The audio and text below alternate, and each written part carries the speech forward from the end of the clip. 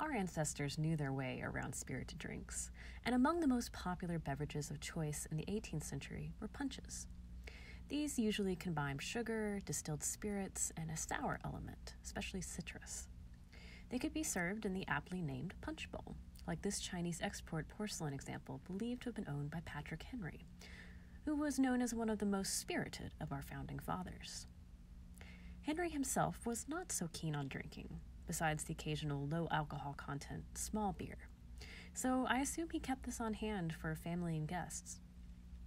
This bowl has been on loan from the Virginia Museum of History and Culture for 108 years, since 1912, and they received it as a gift from Henry's last living granddaughter in 1892. The bowl can now, or at least in more normal times, be seen at Patrick Henry's home, Scotchtown, in Hanover County, Virginia. While you can't go out and see Patrick Henry's punch bowl, you can stir up your own spirits at home and serve it in whatever you want. The best that I can do is this classic mid-century Pyrex bowl.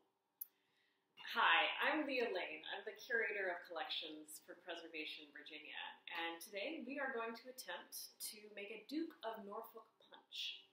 I say attempt because we'll be making do on a few key ingredients, both because what we have on hand today is different from the mixologist of the 18th century, but also because, well, quarantine.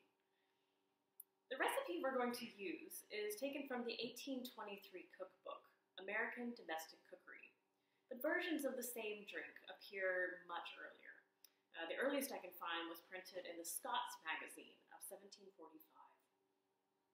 The reason I chose this particular version is because it doesn't require a barrel or gallons of brandy, neither of which were available or advisable, given that it's just my husband and I who will be taste testing this.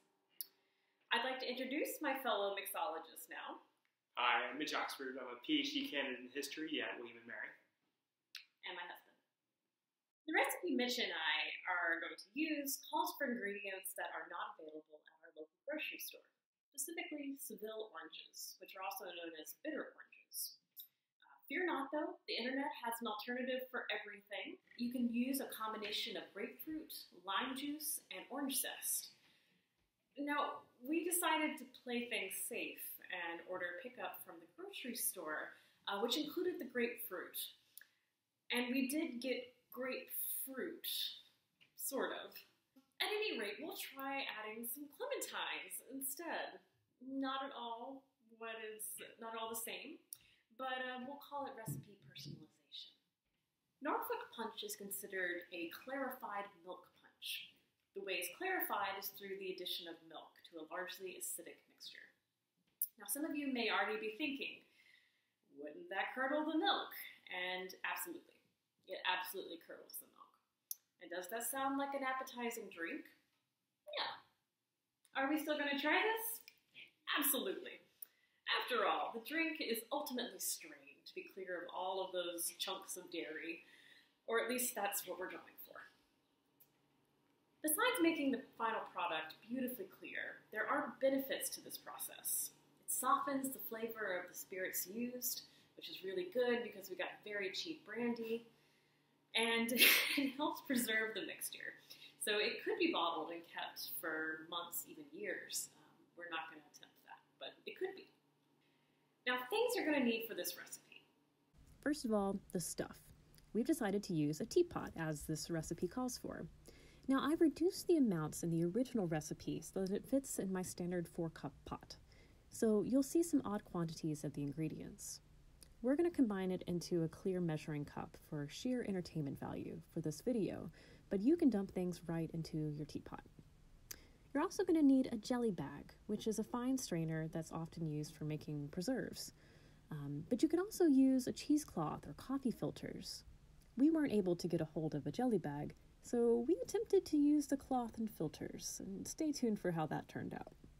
So for the ingredients, and I'll put the amounts for all of these into the description for this video, you're going to want to have lemons that are pared thin and juiced, bitter orange juice or a substitute for that, and I'll put the recipe for that also in the description for the video, white wine, brandy, sugar, and whole milk. All right, So mix together all the ingredients except for the milk. Place the milk in the teapot, or in our case, for visual effect, we're putting it in a glass measuring cup. Gently pour the acidic and alcoholic mixture into the milk, not the other way around. You're going to see it immediately curdle, which is good. Don't worry about stirring it. Let the mixture rest for 24 whole hours. We checked in on it after about 15 hours. So it smells a little bit like bubblegum. It's been 24 hours, and I should say it's been sitting out during that time. We didn't refrigerate it. You'll notice that the curds have separated somewhat from the rest of the beverage, and there's no need to remix this. Pour the whole thing through a thin jelly bag or layered cheesecloth and repeat. At least that's the ideal thing you should do. We tried this, and we only had a small strainer to support our cheesecloth, and if you had a larger one, this probably would work better. But ours clogged up so quickly with the curds that it was very, very slow.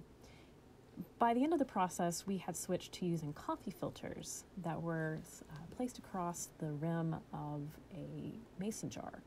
And that actually worked really well, and you can see it dripping through. It still takes a long time, so we actually ended up having a couple of mason jars going at once. All of our Norfolk punch has now been strained, and it's time to give it a try. I don't know how well you can see it, but it's this really beautiful color. It's kind of golden. What color would you call it, Mitch? It's kind of a chartreuse. Yeah, there's a little tinge of green to it.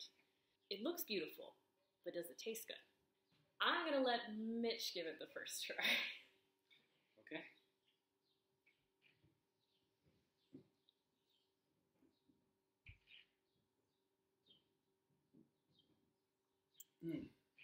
Yeah, that's absolutely delightful.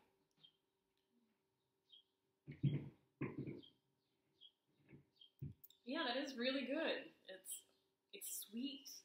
It's very smooth. You do get a little bit of the bubble gum. I mentioned earlier that there was a bit of a smell of bubble gum. This still has the flavor, and that sounds a little strange, but it's actually really quite delightful. Honestly, it's kind of like a dessert wine. It's certainly sweet, but it's in no way cloying. Yeah, it's really good. I would call it a success, and I hope that you will give the Norfolk Punch a shot.